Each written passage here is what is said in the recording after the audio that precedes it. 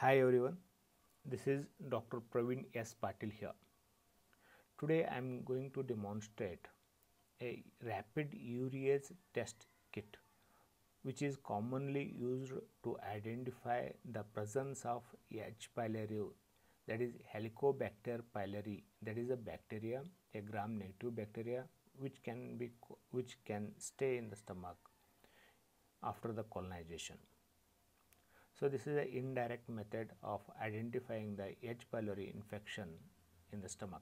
So endoscopically we take some small pieces of mucosa and which are placed over the RUT kit, that is rapid urease test kit, after putting 1 or 2 drops of distilled water over it.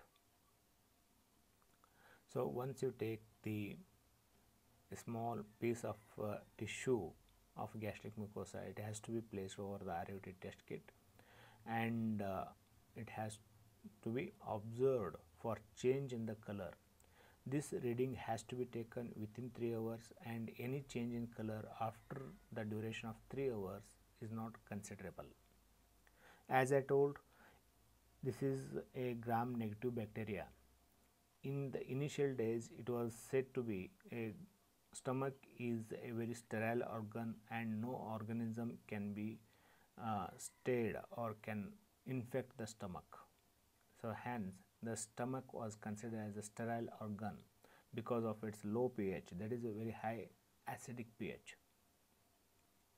That was the Warren and Marshall who has shown the presence of H. pylori infection in the stomach in the year of 1980, and they have received a Nobel Prize for their research work in the year of 2005. Both are the Australian scientists who showed that the infection by the H. pylori can cause the ulcer formation and gastritis, gastroenteritis, and sometime even gastric cancer.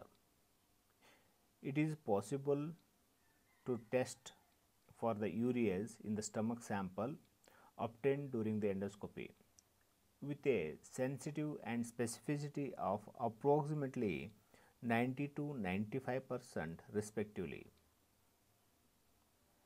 It develops an antimicrobial resistance via genetic changes and biofilm development.